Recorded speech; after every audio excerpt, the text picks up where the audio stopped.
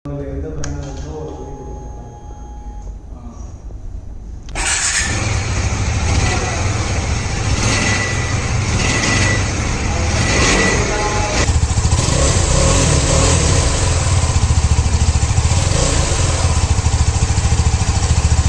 guys, எல்லாரும் எப்படி இருக்கீங்க? நான் சூப்பரா இருக்கேன். இன்னைக்கு நம்ம சேனல்ல என்ன வீடியோ பார்க்க போறோம்னா KTM 390 அட்வென்ச்சர் walkaround வீடியோ தான் பார்க்க போறோம். நிறைய பேர் இன்ஸ்டால எனக்கு மெசேஜ் பண்ணியிருந்தீங்க. bro KTM BS6 மாடல்ஸ்லாம் ரிவ்யூ பண்ணுங்கன்னு சொல்லிட்டு இந்த வீக் ஃபுல்லா நம்ம சேனல்ல KTM BS6 மாடலோட ரிவ்யூஸ் தான் பார்க்க போறோம். இந்த வீடியோஸ்லாம் பார்த்து என்ஜாய் பண்ண மறக்காம நம்ம சேனலை சப்ஸ்கிரைப் பண்ணுங்க.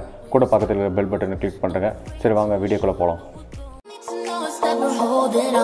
Even if we fall, we will rise up and we follow the path that we believe in. No, we're not gonna stop until we reach it. All you need to know is that we're holding on. We rise up from the dust and claim our throne.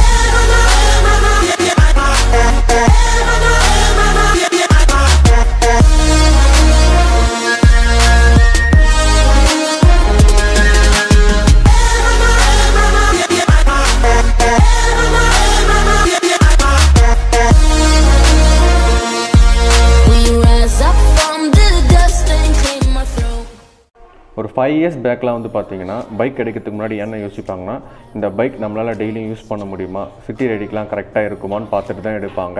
But ஆனால் இப்போ என்ன யோசிக்கிறாங்கன்னா இந்த bike எடுத்தால் நம்மளால் long drive போக முடியுமா அப்படி பார்த்துட்டு தான் இப்போலாம் பைக் எடுக்கிறாங்க.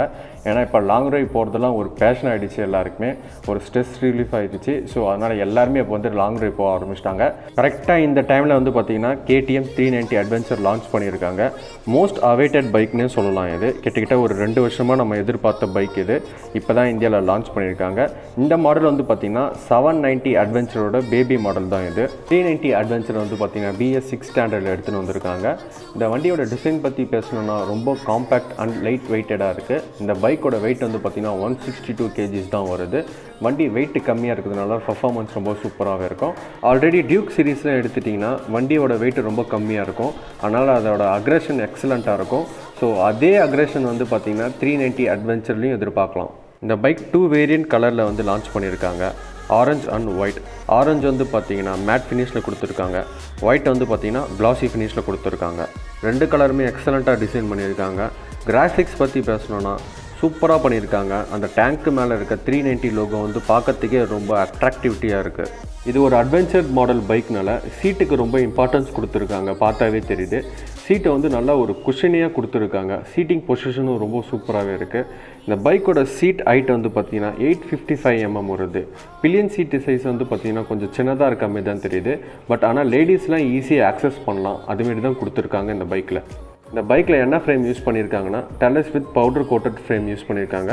ரொம்ப ஸ்ட்ராங்கான ஃப்ரேம் தான் இது. இந்த ஃப்ரேமுக்கு வந்து பார்த்திங்கன்னா ஆரஞ்சு கலர் பெயிண்ட் அடிச்சிருந்தாங்கன்னா இன்னும் லுக் வைஸில் சூப்பராக இருந்திருக்கும் பைக்கு பார்க்குறதுக்கு. பட் பிளாக்கும் ஓரளவுக்கு நல்லா தான் இருக்குது. இந்த பைக்கில் 2 சூப்பரான ஃபீச்சர்ஸ் கொடுத்துருக்காங்க. என்னென்னு பார்த்தீங்கன்னா traction control and quick shifter. First இந்த பைக்கோட ட்ராக்ஷன் கண்ட்ரோலை பற்றி பார்க்கலாம். ட்ராக்ஷன் கண்ட்ரோல்னால் என்ன, எங்கெங்கெல்லாம் யூஸ் ஆகுதுன்னு பார்த்தீங்கன்னா, சப்போஸ் நீங்கள் பைக்கை வந்து வெட் சர்ஃபேஸில் ஓட்டிகிட்ருக்கீங்க, கார்னரிங்கில் ஓட்டிகிட்ருக்கீங்கன்னா நீங்கள் வந்து வண்டி போக சொல்லியே வெட் சர்ஃபேஸில் வண்டி ஸ்லிப் ஆகும். பட் ஆனால் ட்ராக்ஷன் கண்ட்ரோல் ஆனாக இருந்தால் வண்டியோட சென்சார்ஸ்லாம் வந்து வீலை சென்ஸ் பண்ணி அந்த ஸ்லிப் ஆகிறத வந்து தடுக்கும். இதுதான் ட்ராக்ஷன் கண்ட்ரோல். குயிக் ஷிஃப்டர்னால் என்ன, அது எப்படி ஒர்க் ஆகுதுன்னு பார்க்கலாம். நீங்கள் ஒரு குயிக் ஷிஃப்டர் பைக் வச்சுருக்கீங்கன்னா கியரை போட சொல்ல கிளச் பிடிக்கணும் அவசியமே இல்லை. கிளச் பிடிக்காமே நீங்கள் கியர் போடலாம்.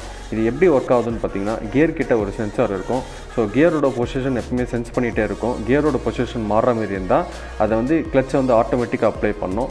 அது மூலிமா தான் இது ஒர்க் ஆகுது. பைக்கோட இன்ஜின் ஸ்பெசிஃபிகேஷன் பற்றி பார்க்கலாம். இந்த bike 373 cc with single cylinder வருது. மேக்ஸிமம் பவர் வந்து பார்த்தீங்கன்னா 43.3 bhp வருது. மேக்ஸிமம் டார்க் வந்து பார்த்தீங்கன்னா 37 Nm கொடுத்துருக்காங்க. போர் சைஸ் வந்து பார்த்தீங்கன்னா 89 mm கொடுத்துருக்காங்க. ஸ்டோக் சைஸ் வந்து பார்த்தீங்கன்னா 60 mm கொடுத்துருக்காங்க. இந்த பைக்கோட ஃபியூல் டெலிவரி வந்து பார்த்தீங்கன்னா ஃபியூல் இன்ஜெக்ஷன் தான் யூஸ் பண்ணியிருக்காங்க. கூலண்ட் டைப் வந்து பார்த்தீங்கன்னா லிக்விட் கூலண்ட் டைப் தான் யூஸ் பண்ணியிருக்காங்க. கிளச் டைப் வந்து பார்த்தீங்கன்னா ஸ்டிப்பர் கிளச் யூஸ் பண்ணியிருக்காங்க. நெக்ஸ்ட் இந்த பைக்கோட பிரேக்கிங்ஸ் பற்றி பார்க்கலாம். ஃப்ரண்ட் அண்ட் ரியர் ரெண்டுமே டிஸ்க் தான் யூஸ் பண்ணியிருக்காங்க. ஃப்ரண்ட் டிஸ்க் சைஸ் வந்து பார்த்தீங்கன்னா 320 mm யூஸ் பண்ணியிருக்காங்க. ரியர் டிஸ்க் சைஸ் வந்து பார்த்தீங்கன்னா 230 mm கொடுத்துருக்காங்க. வித் டியூவல் சேனல் ABS வருது. நெக்ஸ்ட் இந்த பைக்கோட டயர்ஸ் பற்றி பார்க்கலாம். ஃப்ரண்ட் டயர் சைஸ் வந்து பார்த்தீங்கன்னா 100/90 கொடுத்துருக்காங்க. ரேட் டயர் சைஸ் வந்து பார்த்தீங்கன்னா 130/80 கொடுத்துருக்காங்க. ஆஃப் ரோடிங் டயர் தான் இங்கே யூஸ் பண்ணியிருக்காங்க மெசிலர் பிராண்டில். டயர் பார்க்குறதுக்கே வந்து பார்த்தீங்கன்னா ரொம்ப ஸ்ட்ராங்காகவே இருக்குது. இந்த பைக்கோட சஸ்பென்ஷன் பற்றி பார்க்கலாம். ஃப்ரண்ட் சஸ்பென்ஷன் வந்து பார்த்திங்கன்னா நல்லா ஹைட்டாகவே கொடுத்துருக்காங்க. என்ன சஸ்பென்ஷன் யூஸ் பண்ணியிருக்காங்க பார்த்திங்கன்னா அப்சைட் டவுன் சஸ்பென்ஷன் தான் யூஸ் பண்ணியிருக்காங்க. ரேலில் என்ன சஸ்பென்ஷன் யூஸ் பண்ணியிருக்காங்கன்னு பார்த்தீங்கன்னா ஷாக் அப்சர்வர் தான் யூஸ் பண்ணியிருக்காங்க. பட் ஆனால் இது வந்து அட்ஜஸ்ட் பண்ண முடியாது. நெக்ஸ்ட் இந்த பைக்கோட ஹெட்லைட்ஸ் பற்றி பார்க்கலாம். இந்த ஹெட்லைட் டிசைன் வந்து பார்த்திங்கன்னா சேம் டியூக் 390 மாரி தான் இருக்குது பார்க்குறதுக்கு. பட் ஆனால் சில சேஞ்ச் பண்ணியிருக்காங்க. பட் ஆனால் பார்க்குறதுக்கு 390 மாரி தான் இருக்குது. இந்த ஹெட்லைட் வந்து பார்த்திங்கன்னா எல்இடி வித் டிஆர் லைட் வருது. டெயில் டிசைன் வந்து மாற்றிருக்காங்க. அதுலேயே வந்து பார்த்திங்கன்னா எல்இடி தான் கொடுத்துருக்காங்க. இண்டிகேட்டரும் எல்இடியில் தான் வருது. நெக்ஸ்ட் இந்த பைக்கோட கன்சோல் பற்றி பார்க்கலாம். இந்த கன்சோல் வந்து பார்த்திங்கன்னா ஃபுல் அண்ட் ஃபுல் டிஜிட்டல் தான் வந்து டிசைன் பண்ணியிருக்காங்க. இந்த கன்சோல் வந்து பார்த்திங்கன்னா ஓடோமீட்டர் கொடுத்துருக்காங்க, டாக்கோமீட்டர் கொடுத்துருக்காங்க, ட்ரிப் 1 ட்ரிப் 2 கொடுத்துருக்காங்க, கிளாக் கொடுத்துருக்காங்க, ஏபிஎஸ் கண்ட்ரோல் கொடுத்துருக்காங்க, அண்ட் ட்ராக்ஷன் கண்ட்ரோலும் இதில் தான் கொடுத்துருக்காங்க. இந்த பைக்கோட மைலேஜ் வந்து பார்த்திங்கன்னா கம்பெனி தரப்பில் ஒன்றும் அப்டேட் பண்ணல. மேபி இது டியூக் 390யோட சிமிலர் மைலேஜாக இருக்க நிறைய சான்சஸ் இருக்குது. நம்மளாம் வண்டி எடுத்து ஓட்டி பார்த்தா தான் தெரியும் இது என்ன மைலேஜ் தரும்னு சொல்லிட்டு. இந்த பைக்கோட புக்கிங் இப்போ ஓப்பனில் தான் இருக்குது. நீங்கள் போய் புக் பண்ணிக்கலாம். இந்த வண்டி வந்து பார்த்திங்கன்னா மார்ச் எண்டில் வந்து உங்களுக்கு டெலிவரி கிடைக்க சான்ஸ் இருக்குது. ஓகே காய்ஸ், இந்த வீடியோட எண்டுக்கு நம்ம இப்போ வந்துட்டோம். இந்த வீடியோ உங்களுக்கு கண்டிப்பாக ஹெல்ப்ஃபுல்லாக இருக்கும்னு நினைக்கிறேன். இந்த வீடியோ பிடிச்சிருந்தா என்ன பண்ணணும் உங்களுக்கே தெரியும். லைக், சப்ஸ்கிரைப், ஷேர் எல்லாத்தையும் பண்ணி விட்டுருங்க. மறக்காமல் என்னோட இன்ஸ்டாகிராம் பேஜை ஃபாலோ பண்ணுங்கள். டிஸ்கிரிப்ஷன் லிங்க் தரேன், செக் பண்ணி பாருங்கள். உங்களுக்கு எதனா டவுட்டாக இருந்தால் இன்ஸ்டாலே எனக்கு மெசேஜ் பண்ணலாம். கண்டிப்பாக நான் உங்களுக்கு ரிப்ளை பண்ணுவேன். ஓகே கைஸ், வண்டியை பத்திரமா ஓட்டுங்க, ஹெல்மெட் போட்டு ஓட்டுங்க.